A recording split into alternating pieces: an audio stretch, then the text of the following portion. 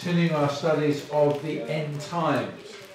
And every so often I like to go back into this particular subject because it's always a subject that is of interest. It's always a subject where, if you like, the world has moved on a bit since the last time we spoke. So I taught on Revelation 3 years ago. I've taught Revelation several times. But I'm making it slightly wider, this subject. This is the end times, and so you've got Daniel, you've got Zechariah, you've got the Gospels, you've got Paul's writings, in addition to what's going on in Revelation. I'm just going to pull them all together under this general subject of the end times. Before I do, let me just open in prayer. Father, I want to say thank you for the pleasure of coming together and eating solid food.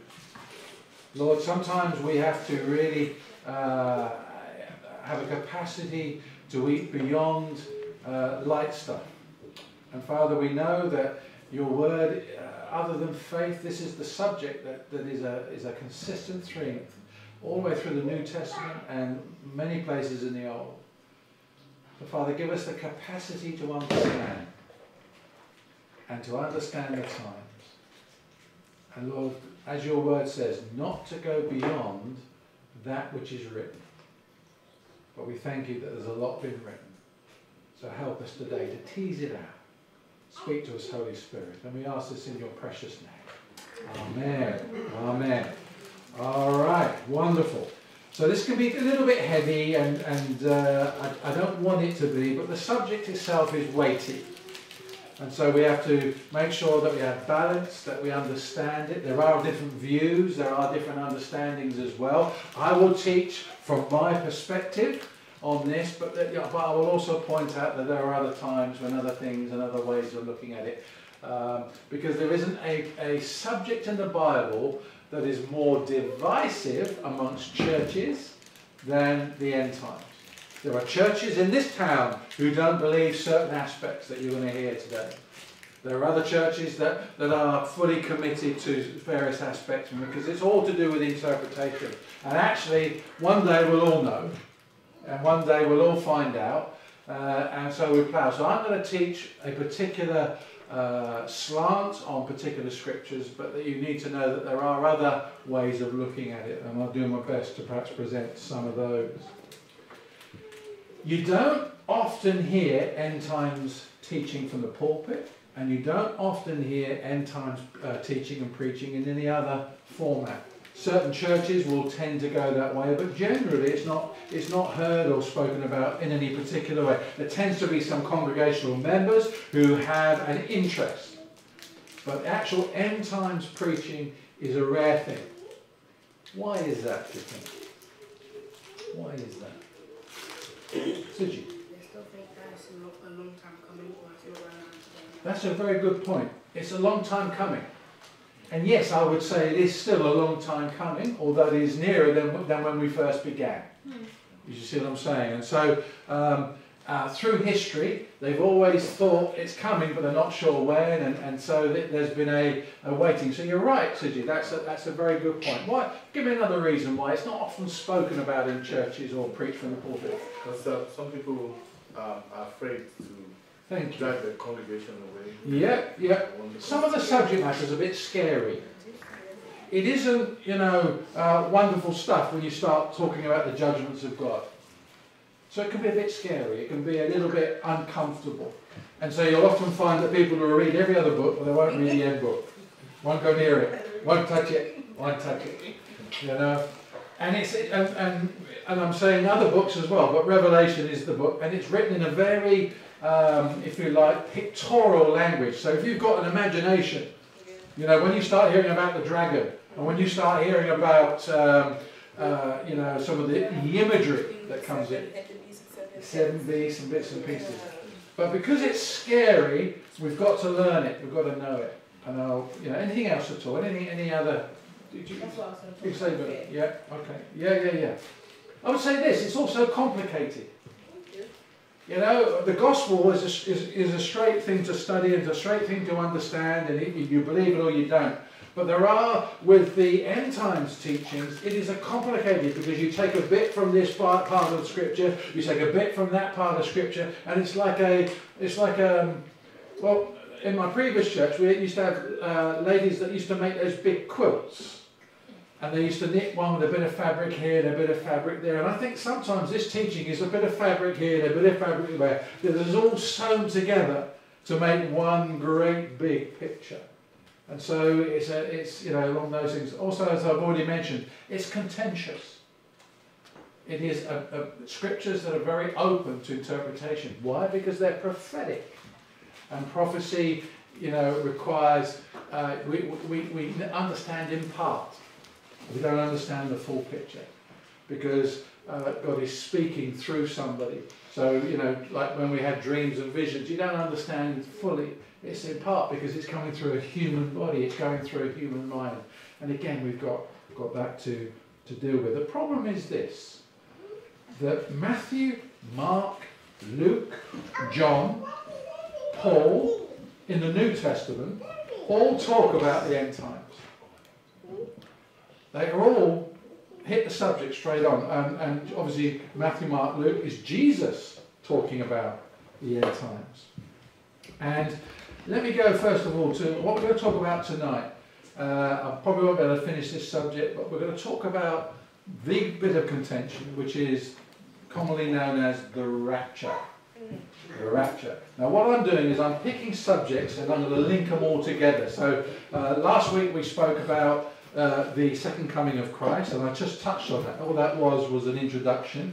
I'm going to talk about the rapture tonight, and then I'm going to sew up all the gaps between the two and put it together as one thing. So we learned last week, didn't we, that Jesus has a job description.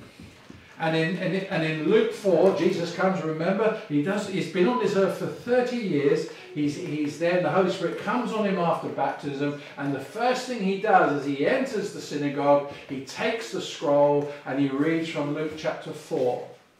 The Spirit of the Lord is upon me, etc., etc., those wonderful those verses. But we learnt last week that he stops at a certain line, which is a quote from Isaiah 61. And he stops. What can anybody remember the line he stops at? That's the following line. You're right. You're absolutely right. But he says this is the year of the Lord's favour, or the year of Jubilee. Do you remember? And we looked at the year of Jubilee being the time when people are returned to their rightful place, if you like. Property is returned to its rightful place. Land returns to its rightful place. In other words, things go back to the owner. And what he was saying when Jesus, he finishes on that line, he's saying, I've come back to restore you from the kingdom of darkness to the kingdom of light, to bring you back to correct ownership. The one who's going to buy you with his blood, the one who's going to purchase you, Jesus Christ. And so he stops at that line, because that is the job description of Jesus Christ. This is Jubilee year. It's always Jubilee year with Jesus. Hallelujah. But then you go back to Isaiah 61 and you find the line that he stops at, which is then the day of vengeance for our Lord. So when Jesus first comes, it is Jubilee year. But there will be a day of vengeance for our Lord, where that passage, that prophetic word moves on. And that's the day of the second coming. That's the day when Jesus returns to this earth, not as a saviour, but as a judge. In his eyes, all the way through Scripture, he weeps when he sees Lazarus' tomb. He looks with compassion on the lost. Who are, you know, without a shepherd. It's such a, his eyes are ones that completely show his emotion and his love and his mercy to people. That's the first thing. But when he returns, his eyes are not going to be like the eyes of compassion. His eyes are not going to be the eyes that weep over the lost. His eyes are going to be the eyes of a judge, where you and I dare look in them. Where you want to cry and say, mountains, cover me. It's a different, if you like, side of Jesus. We know him as Saviour, and I pray every one of us know him as Saviour. Do not come to know him as Judge. I cry out to people that they would know the Lord as Saviour before you meet him as Lord. Because when you meet him as Lord, if you don't know him as Saviour, it's too late. It's too late. And so there are two sides to our Lord, and we enjoy one side, but there is another side. And we have to make sure that we're aware of the seriousness of it. And what it does for us is it drives people to evangelize. It drives people to tell people about Jesus Christ, that there is a judgment to avoid and a Saviour to embrace. And so that's what we were learning last week, that there is a day of vengeance. And Jesus' first coming and Jesus' second coming, there's a period of time. And you and I live in that period of time. That's the one. And it's known as an age. An aeon is in Scripture. It's an age, but that age will one day end. It will run out. All right. Now, we also look generally at how do we know when the time is running out. And there's a 7-year period where we know exactly, really, what's going to go on in that 7 years. Can anyone remember what that period of time is called? What's the general name of it? The tribulation. Now, I'm going to give you many other names for that term, but it's the tribulation. So we know that before Jesus returns to this earth, there will be a period of 7 years, of which 3.5 years will be bad, and the following 3.5 years will be the worst that this world has ever experienced. And we're going to look at some of the judgments again. We're going to look at some of the things that come to this earth. Water will dry up. Food will become scarce. There will be diseases. There will be horrors of war, and the weather will all be at some point all doing the same thing at the same time. I pray that none of us experience it. It will be as nothing that's been experienced before on this earth. There will be a man who will rise up, and this man, you've heard me preach this several times now, this man will accept what Jesus refused. So when Satan offered Jesus all the kingdoms of the world, if he will bow down and worship him, and Jesus rebuked him, a man would accept it. And this man has a name generally. What's his general name? Antichrist. Antichrist. Now, he won't be called the Antichrist, but he is the Antichrist.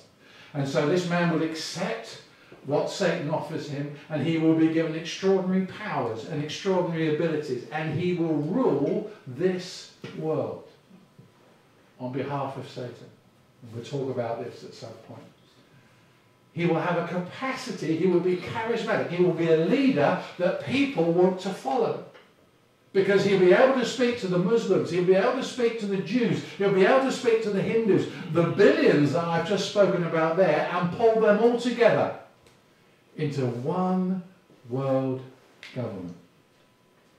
I find it interesting, that in Scripture, America isn't mentioned at all. And I wonder whether America will have anything really to do in the end times. It doesn't appear in any sort of the stuff. But other countries do. Russia does. China does. The Middle East does. And Israel is central to it all. So this Antichrist, he will be somebody of great charismatic abilities.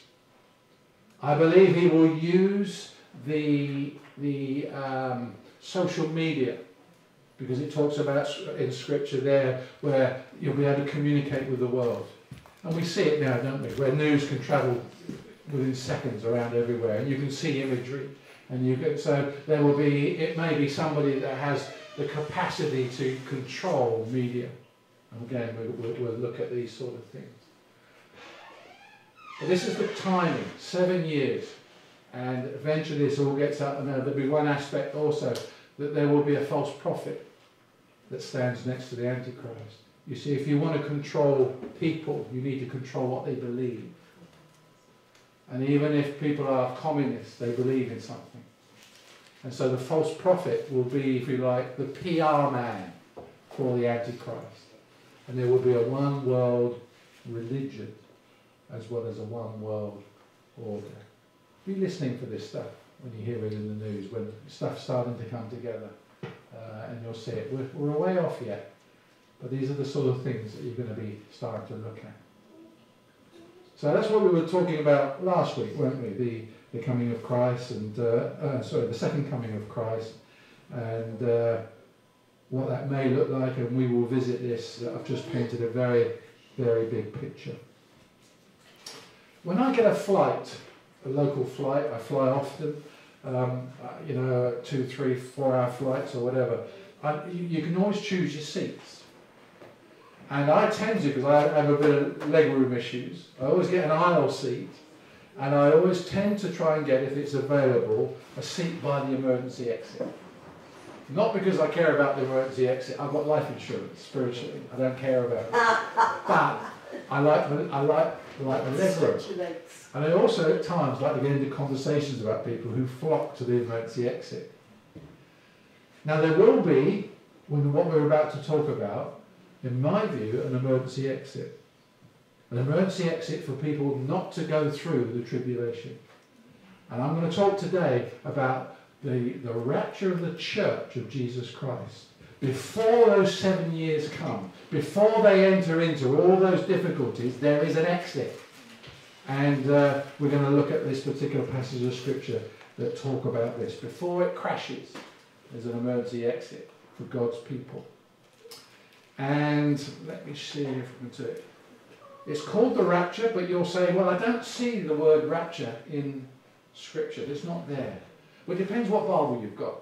If you can read Latin, and you've got a Latin translation of the Bible, you will find the word rapture.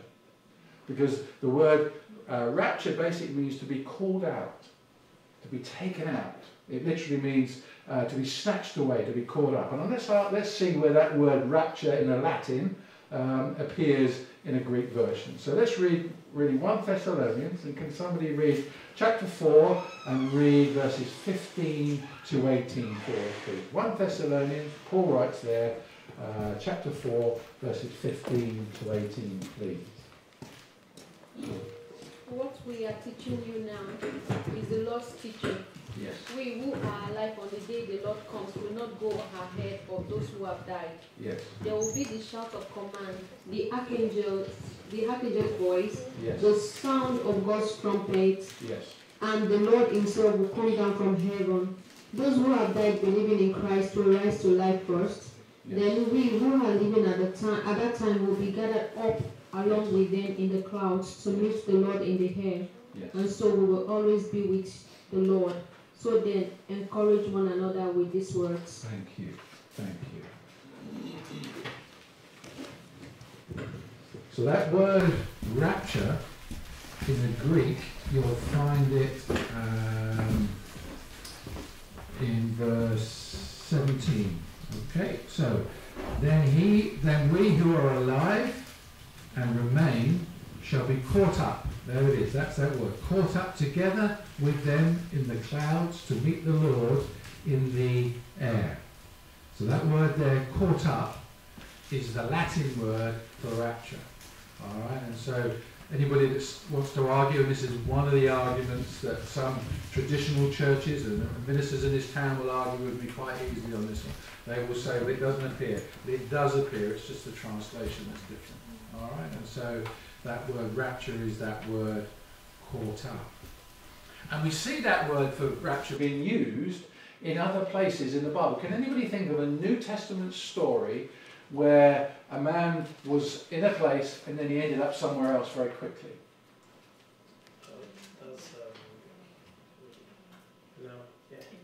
It was walking along the in Old Testament, yes. Yeah, that's what. Yes, exactly. New Testament, I'm thinking. Yeah.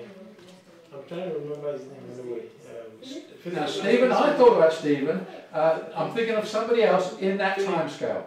Well, you need Philip. to minister to Ethiopian or something. Yeah. Philip. Yeah. Philip. So Philip he's led the Ethiopian eunuch to the Lord.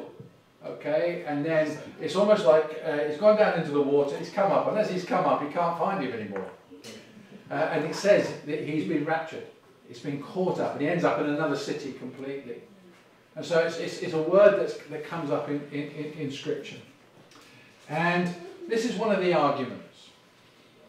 There are some churches that think that the rapture will take place, but it will take place right at the end of the tribulation. And that the church will go through those 7 years, and then just before Jesus returns, they'll go up in a lift and then come back down with him. I can't quite work that out, but they base it on the scripture, he who endures to the end will be saved. I can see that point, but it's not a strong argument. There are others who think that what they would say is, I am mid-trib. When you hear the term mid-trib, that means that after 3.5 years, so they do partially the tribulation before it gets worse, and then midway through, then the Lord raptures them with this particular scripture. Now I can see that argument because it talks about a trumpet. And if you look where the scriptures are on trumpet, you are middle of the way through the judgments at that particular point. But I think trumpets appear other times as well. And so the Lord uses a trumpet to declare his presence, declare this, and there are judgment trumpets, and I think this isn't one of them. But again, that will be an argument.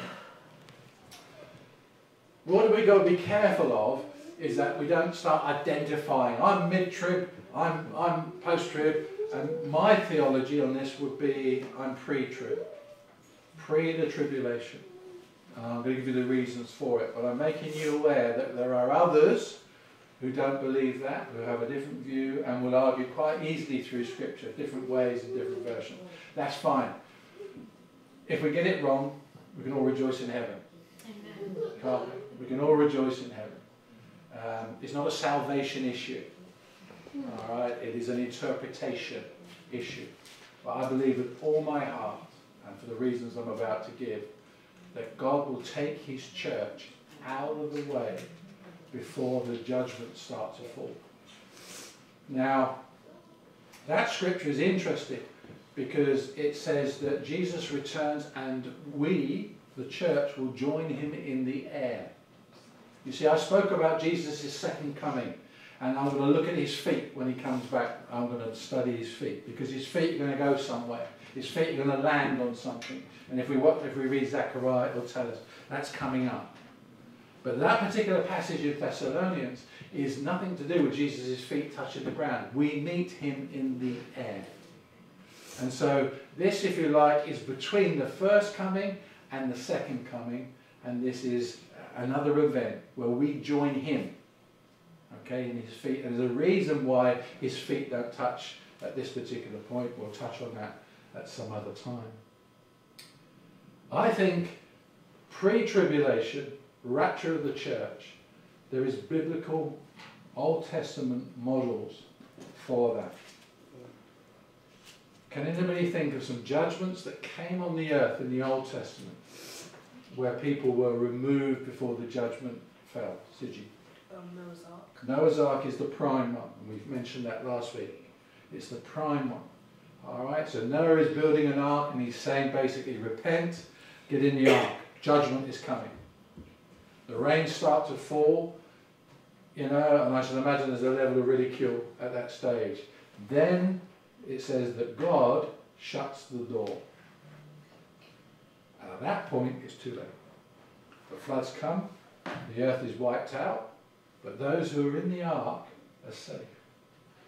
And so there was a period of time, there was a time scale, but in the end, the righteous family of Noah were removed from the righteous judgment of God and kept safe.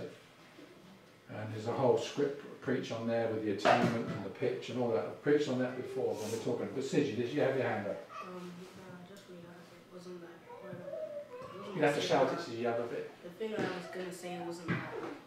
I was thinking of something. You're thinking of what? You weren't thinking of Noah's Ark then? I was thinking of something else afterwards, but it wasn't that.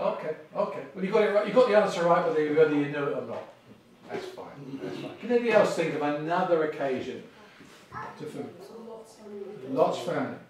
Okay, so Lot has made the stupid decision of staying very close and actually living inside one of Sodom or Gomorrah. I can't remember which one it is now. I think it's Sodom. And so he's in the city. The angel come down, and we get the dialogue, don't we, with Abraham and how many are going to get saved, and this, that, and the other. How many are righteous? I will this, that, and the other. Then the angels come to Lot and basically said, until you get out, we're going to hold judgment off. But run for it, basically. So we know the story, out comes Lot, out comes his family, but his wife drags her feet. Her heart, you see, her heart is, you know, still in the city there. She looks back, she turns to salt. But the pattern is escape. The pattern is time is coming, judgment is coming, but you, my people, you have a time to get out, or you have a time to be kept in safety. There's one other in the Old Testament I was thinking about. Say again? Yes, exactly. Yeah. Rahab. So Rahab's in the wall of Jericho. God's people are coming through Joshua. Judgment is about to fall on that city, but she's told, stay in the room and put the red cord through outside there. And there's a lovely preach on that, the scarlet cord of redemption. And it's a thing that flows all the way through the Old Testament. And when Jericho falls, and it falls out, not in, and archaeologists have found this, that room, which was in the wall, a room in the wall of Jericho, was secure and safe. They've actually found an area of the wall that didn't collapse. Astonishing, astonishing. But that too is correct. So there's an Old Testament pattern of before God's righteous judgment falls, he removes the righteous from it. So that's a pattern that we're going to see all the way through. So that is the first one. Let me think, what was the next one? Also, the tribulation cannot be described as anything else but the judgment of God. It may have some natural causes involved in it, but it is the judgment of God. And you'll see that through Revelation how the judgments fall during that time of tribulation. And so if you are a Christian in the time of the tribulation, you are coming under the judgment of God. Now, you and I are not under the judgment of God. You've been saved. The judgment of the Father has come onto the Son. And so if we were going through the tribulation, we're going through another bout of judgment. And God never operates that way. We are saved by grace. We're not part of that anymore. And so again, I find that a strong argument, that we don't come under the judgment of God. We've got this with the Passover. You know, Egypt comes under the judgment of God, but God's people are safe and secure. I have a question, sir. Yeah, please, Aletta. When I was little, there was this video we watched on Rapture. Yep. And when the trumpet sounded, Yes. Christians were rapturable. But then there was this pastor. So there's the way Is it called Left Behind? I can't remember the title. I think it probably is a video. After that, his wife was always attacking him, and he has been holding it in. Then one day she served him cockroach for breakfast. So the man got angry, and that was when the trumpet sounded. So the man did not make it. So does that mean that? So I've had that thing in my head. Yeah, I think I know the video. I think it's part of the Left Behind series, which was a very powerful series made for American television, basically. And I think there are certain accuracies in it. And I think I remember the minister with an empty church sitting by the platform there, and he said, although I preached it well, okay, there are several conditions for not making heaven. One of them obviously is that you are actually not a believer, and there will be people and there will be preachers who are not saved. They can preach it, but unless you believe in your heart and confess with your mouth, you are not saved.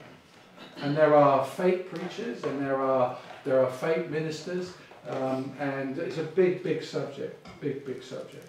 Another one is that if there is unforgiveness in your heart.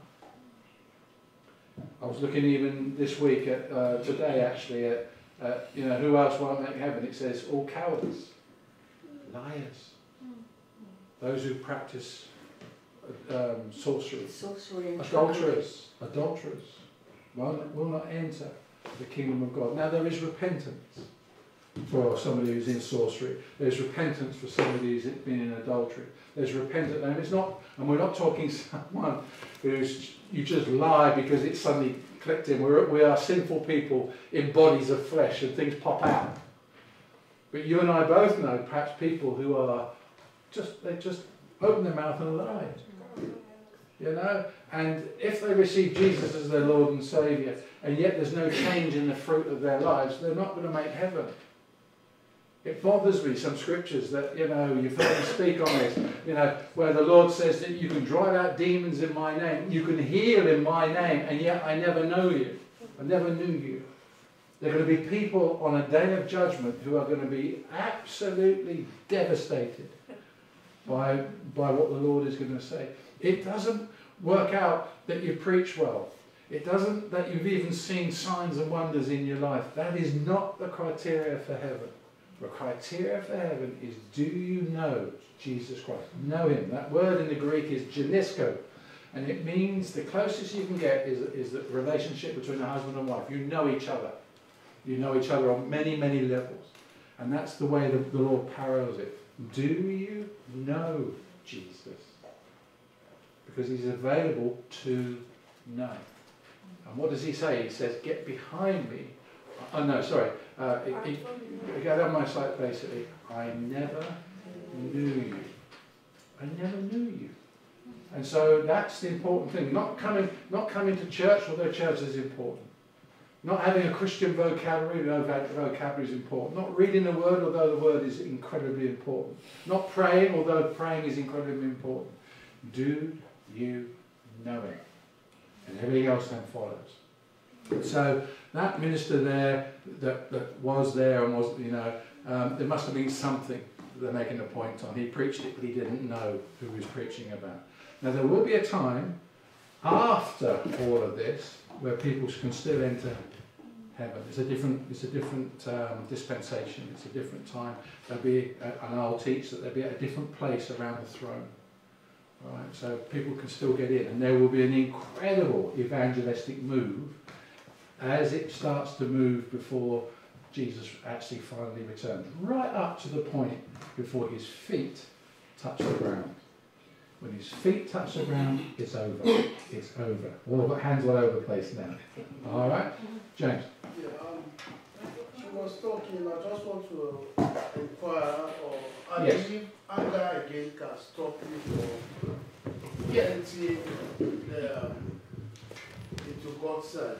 Yes, I mean because we observe that with Moses. Moses did not see the promised land. All what he did, he was a good man. He did all what he could do, but he could not see the promised land. And I believe because of anger and water at Meribah, and also because of anger, it break the Ten Commandments. Yes. Yes. Even though the people were troublesome, but they were always God's people. Yes. So I believe anger was another factor, as she was saying. Yes.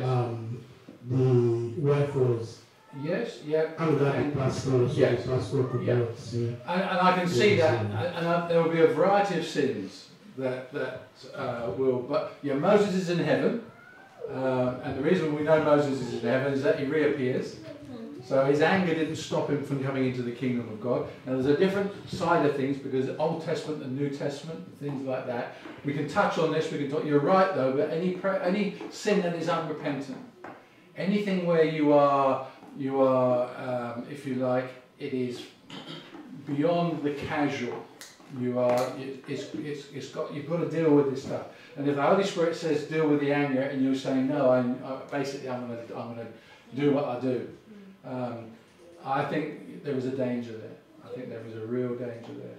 But we will talk at some point on once saved, always saved versus loss of salvation. I will teach that you can lose your salvation. I will teach that.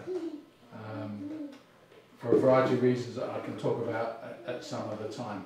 If I'm wrong, all I've done is make people uncomfortable because they're saved anyway. But if I'm right, I have stopped people from being deceived by the fact that they think they're okay, but the reality are they're going to come. And I'd rather be wrong on this earth, but right in the kingdom. So even if I preach that wrong, it's got a fail-safe in it. But if you preach once saved, always saved, and you're wrong, people's eternal salvation is affected. You know. Anyway, it's a big subject. We won't touch on that. I saw some other hands. Soon, yeah. Yeah, I just wanted a little clarification, so to speak. When you're saved, when Yes. you accept Christ Yes. as your Lord and Savior, you are saved at that time. Mm-hmm. Is it the same, or would it be different from when at baptism, Yeah. when you ask the question, Yeah. do you believe in your heart and all that? Okay. Is it the same thing, or? No, but baptism follows a private decision that you've made with the Lord.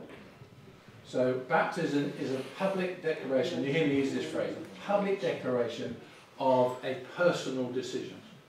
So when I ask, or somebody else in the baptizing, do you confess that Jesus Christ is your personal Lord and Saviour?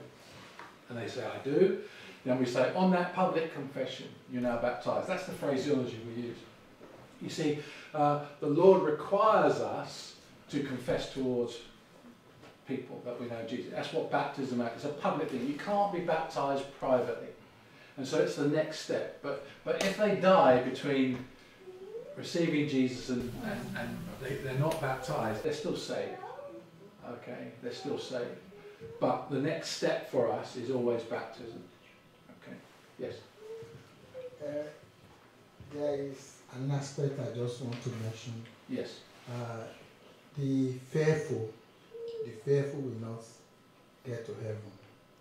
The what, sorry? The fearful. Fearful, yes, yes. The reason why I'm saying this is other sins is intentional or Yes. unintentional. Yes, yes. But some people, they are fearful, Yes. not because they want to be fearful. Yes. So how do we manage that? Right, okay. Well, one of the sins that says you won't enter the kingdom of God is cowardice, which is linked to fearful. Through fear of man, you say or you do nothing. That's what cowardice is. And so it's as much as what you don't do as much as what you do. Now, any issue that's in our lives, there's grace to overcome it. There is the capacity that the Holy Spirit puts within us to be able to say no to unrighteousness, to sin, but also the strength to overcome traits, things that are in our lives that are big. Fear is one of them. And so, provided I think that we are working with the Holy Spirit, who will help us in our weaknesses, we're fine. We are works in progress. All of us are works in progress. I mean, we're talking some of the Old Testament prophets, who took on Jezebel, and then is running to a cave in the next sentence. You've got David, who took on Goliath, but ends up running from Saul because he said in his heart, I'm surely going to be killed by this guy. Complete nonsense, utter lies. So there is, if you like, grace for us, but there is a higher calling on our lives than in any of the Old Testament famous people that you can mention. Why? Because the Holy Spirit is within us, whereas the Holy Spirit was on David, and he was on, although David did actually have the Holy Spirit within him under the Old Testament. He lived like a New Testament guy in the Old Testament, because God was using him showing him as somebody ahead, that you could point to. So David could go in and he ate from the temple illegally, and he could do this stuff. All right, but generally the Old Testament is the Spirit of God came on people there. But in the New Testament, we have the Holy Spirit within us. We are the temple of the Holy Spirit. We know these things. And so, if you like, we are without excuse, because within us is the capacity to not be fearful, to be bold. We can pray. Within us is the capacity to say no to sin. Nobody can ever say, I can't help it. I can't help it. Because when you receive Jesus, you can help it. All of us can. We've also got a high level of revelation, because the Lord speaks to us personally. He speaks to us spirit to spirit. We've got the fullness of His Word. The Old Testament didn't have that. And so we are, if you like, expected to live at a higher level than many of the things in the Old Testament that you see. So we've got to work on it. Work on it. But what I say is, don't worry about whether you're saved or whether you're not. If you're worried about it, you are saved. It's those people who don't, it doesn't bother them. It's like water off a duck's back to them. They're the ones that need to worry, because they have got a hardness or a religious spirit or something like that. If you worry about this stuff and you simply pray, Lord, it's like sometimes, I can preach a salvation message, and the same people come through 4 times to get saved. Because they're still in that process. Well, keep coming forward to be saved. Keep coming forward. You're saved on the first time, but you just feel, and you come again, and you come. I know some people, they just ran forward on every preach. They were saved, but they're just now working it out. They don't know how to handle it. They don't know quite yet. They don't know the feeling of it yet. So that's where we're at with it. But there will be a day where the line is cut off. And it worries me, and I know that many people have had very, very difficult upbringings. But when I hear, I can't forgive my stepmother, when I hear, I can't forgive my father, when I hear those sort of things, you've got a stronghold. And strongholds have to be brought down. You see, a stronghold is when you know the truth, but you can't obey it. You just can't do it. And that's a prayer and a teach for another occasion. But those things, I think, are those areas which suddenly become grave, because the scriptures are not grey on unforgiveness. They're not. And we have the capacity to be able to do it through the power of the Holy Spirit. Anyway, I'm moving off my subject now. But you see how big this is. Yes. I've got a question. Yes. Say, Thanks. I need to ask, I've got three verses that I need to ask. Then I need maybe clarification. Yes. Say, after the rapture, are there going to be some Christians that are going to remain? Right. Because when I look at Ezekiel chapter 9, yep, it talks of 7 men that came up. One yep, had a briefcase with ink. He was saying, let him go forward and yep, put a mark on the yes, people. yes. That's number 1. Okay. And then the next one is Revelation chapter 7. Yes. It says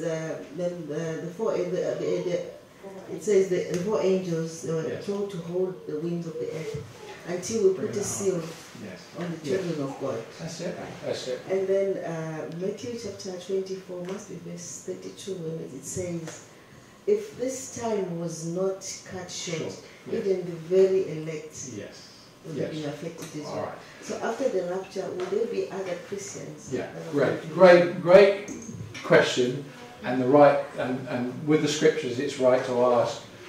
I will come at it from what I feel the right answers are, but you're going to have to weigh these things up.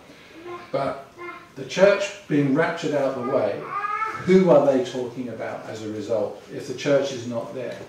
And I will say this, that the Jewish people have still a significant end times role to do with the Lord. And I believe this, that the Jews become the evangelists for the world. Secondly, there will be people who will be coming to Christ because, having seen the disappearance of the church, they will go, hang on, I know what that means. And they'll start looking, and they'll start, because the Bible hasn't disappeared, and so they'll start reading and they'll start thinking, are we in the 7 years? Is it about to start? And they'll start looking for signs, and they'll start looking, and they'll start to realise what's happening, and they will turn to Christ. So they're going to be saved on this earth. They've missed the rapture, and you'll find that around the throne room there are various dispensations, various people that come in at different times. And so there will be a lot of bloodshed during that 7 years, and they're going into heaven as well. But predominantly it is the Jewish people who will start to realise who the Messiah is, and there will be a powerful move of God. It will be as the Jews were required, but they didn't get it right. But then they're going to move. So those really are those. So there will be salvations after the rapture. There will be, most certainly there will be. And I think then God's own Jewish people will then fulfill their role as what they were intended at the time. All right. So I'm going to have to move on. I'm really going to have to move on this, otherwise I'm going to be caught up with it. So bring your questions. We will pick them up. We will pick them up. Now, this to me is the main reason for the rapture. You and I can intercede through prayer. So say for argument's sake you're on the earth and you start to see the sicknesses, you start to see the obvious judgments coming, the suffering, the struggling, which will be off the scale. We've never experienced it. We haven't seen it. We've seen touches of it. We're hearing wars and rumours of wars. We're seeing, lack in certain areas. But this will be on a worldwide scale. Now, when you and I see it, what do? We're going to automatically start to pray. We're automatically going to start to intercede. We're going to be using the name of Jesus. We're going to be crying. In other words, we are powerful and we hold back, if you like, the work of God because we're interceding. And I think the predominant reason that the church is removed out of the way is so that we can't intercede and hinder God's judgment. Can't do it. We can't do it. And so that for me is a clear thing. Another thing for the rapture is that it says here at the end of, somebody read verse 15 of 1 Thessalonians 4 for us, please. For this we say unto you by the word of the Lord, that we which are alive and remain unto the coming of the Lord shall not prevent them which are asleep. Okay, yep. So what's the next one? For the Lord himself shall descend from heaven with a shout, with the voice of the archangel, and with the trump of God, and the dead in Christ shall rise first. Yeah. Forgive me. Verse 18, please, tomorrow. I've read the wrong one. Verse 18, if you just drop to verse 18. Yeah. Therefore, comfort one another with these words. That's it. Therefore, comfort one another with these words. If we're going through the tribulation, how will that be a comfort to us?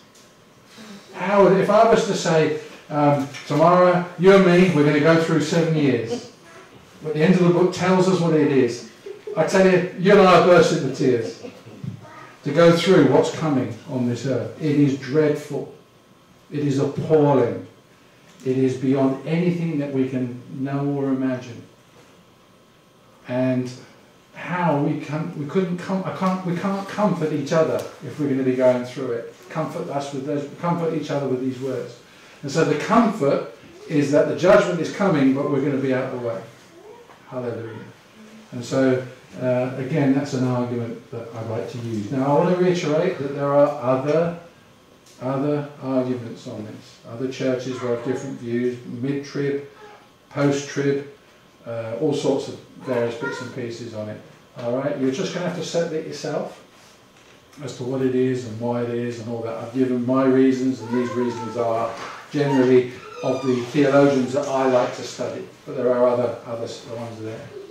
Now I use many books and many authors, but one I'm finding very helpful at the moment is a guy called Skip Heisig.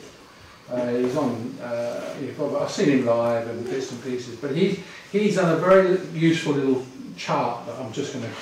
So the difference between the rapture and the second coming. All right. In the rapture, Jesus returns for his church. But the second coming, Jesus returns with his church. You see the difference? In the rapture, it's heaven to the air. So the air we breathe. It doesn't land, it's air. But in the second coming, it's heaven to the earth. All right? Next point. Okay. With the rapture, Jesus comes for his bride, the church. With his second coming, he returns with his bride. Okay? With the rapture, the focus is Jesus and the church. With the second coming, the focus is Israel and his kingdom. We'll talk about that at some point. This is important. With the rapture, the arrival is sudden, with no signs.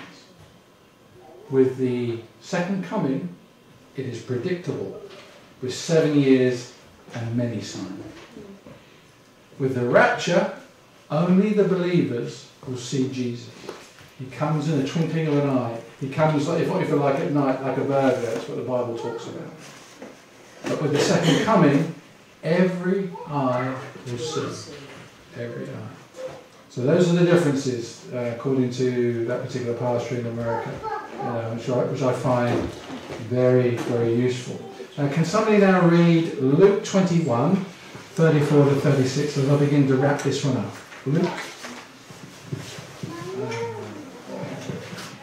Luke 21, 34 to 36 for me. These are other scriptures that relate to this particular subject. 34. Luke 21, verse 34 to 36, please.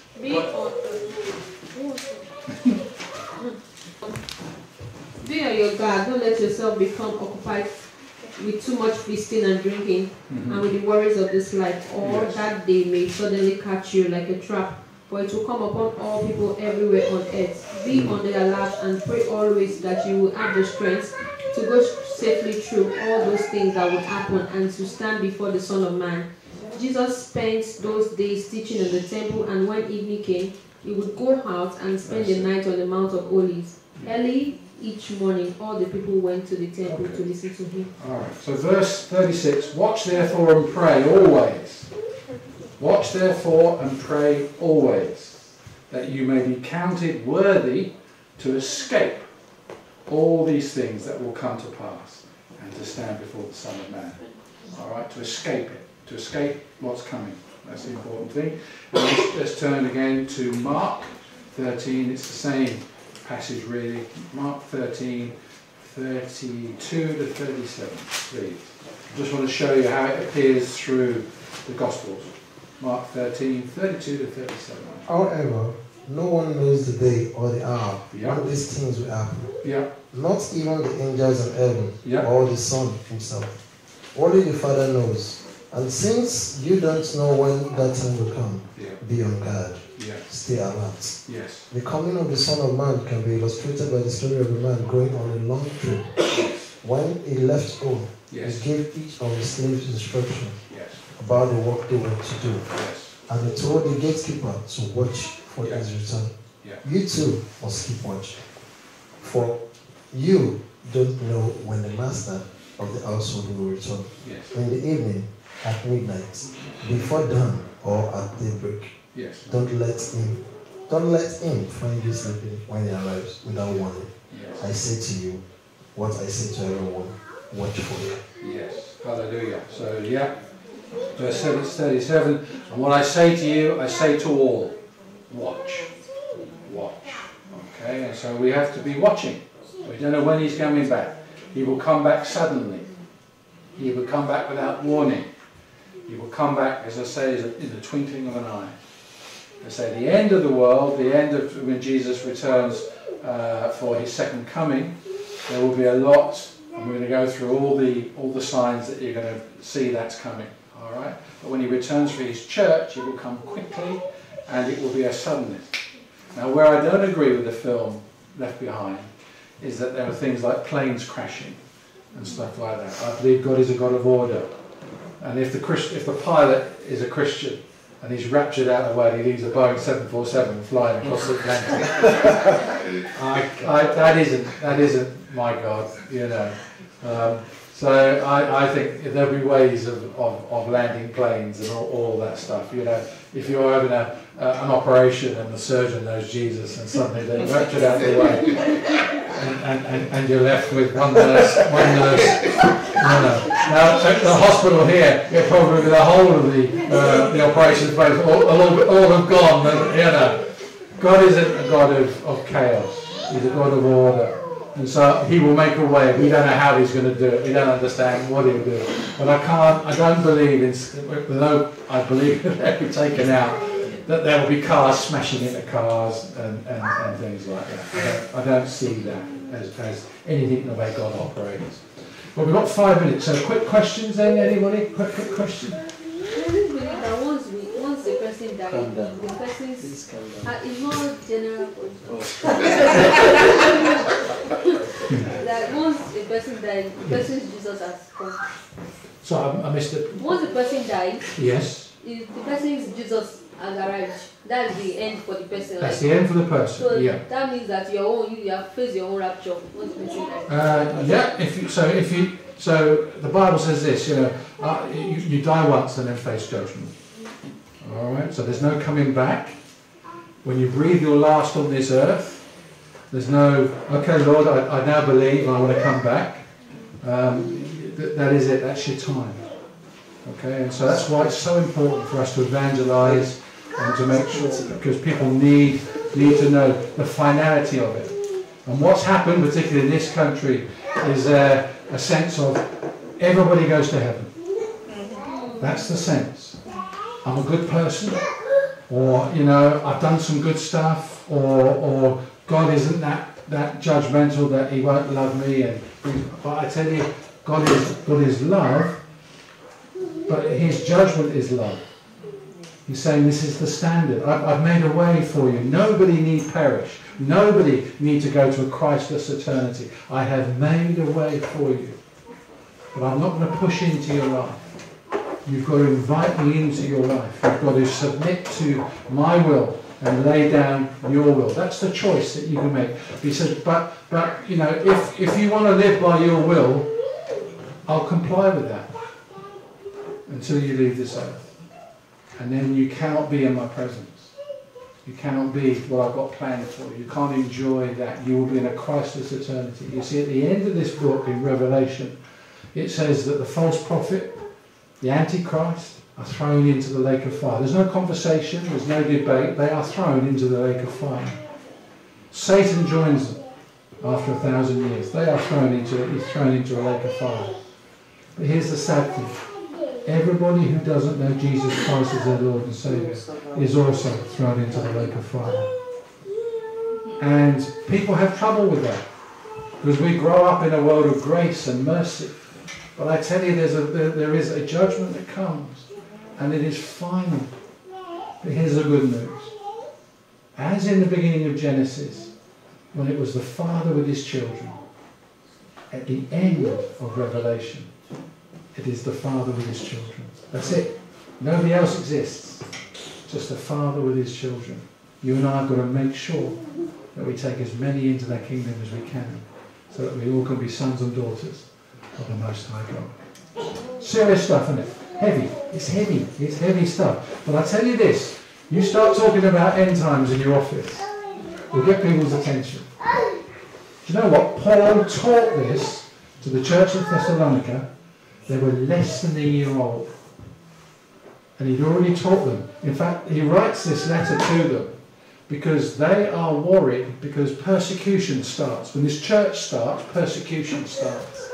And they are so worried that the persecution that they're feeling is in fact the tribulation. Because they've never experienced it before. It's so awful. And Paul has to write the letter to them and say, no, this isn't the tribulation. You're going through persecution. But what I was talking about is still to come. That's why he writes it. And that's why he says, comfort each other with these words. You've not missed it. You've not missed it. And you're going to, Christians will avoid it. So there's a lot here, isn't there? Let me just pray, and you can go home and digest this heavy word. Father, I want to say thank you for the bread. Lord, some bread is light, some bread is heavy, some bread sits on us and takes a while to digest. And Lord, but this is important stuff. You told Paul to teach this to a church that was less than a year old. And Father, yet some of us have been in the Lord many, many years and have never heard it once. So Father, help us to have the seriousness of this message and drive us to evangelism, to be praying and interceding for our family members who don't know you yet. For there will be a day, and it is coming, when there won't be time. There will be no more evangelism. It's just going to be your children and you together. But Lord, such a loss and such a horrendous pain before we reach that stage.